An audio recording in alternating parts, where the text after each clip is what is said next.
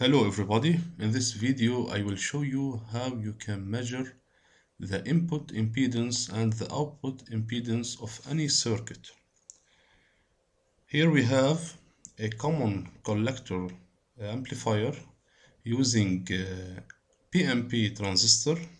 We are going here to measure the input impedance and the output impedance. First of all, you know that the input impedance Zn equals Vn over In. So here I will add a test voltage source and we are going to plot the voltage over current in order to get the value of Zn. So first of all, you are going to change the input source. Delete the values here, choose none, and add any value of AC amplitude in the small signal AC analysis. I'm going to change the name of the source. I will call it test, and also the name of the node. Now we are going to change the simulation settings. Click on Simulate, Edit Simulation CMD, choose AC Analysis. We are going to create an AC sweep, a frequency sweep between 1 kHz and 1 MHz.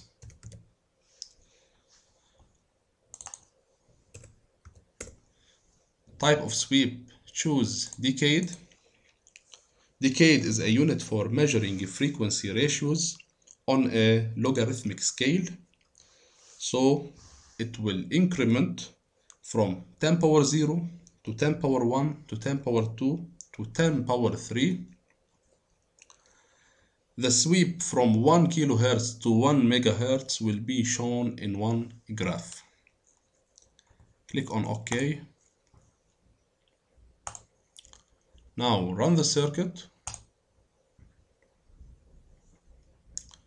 Measure the voltage at the input, add trace,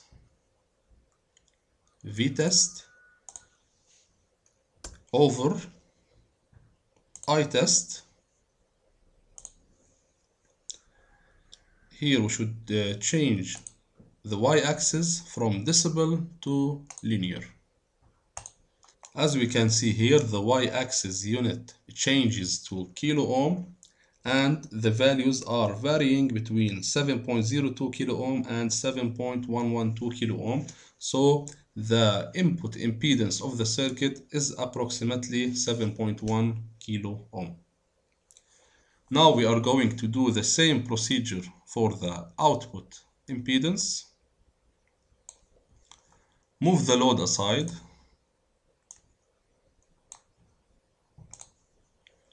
Now change the location of the test source to the output.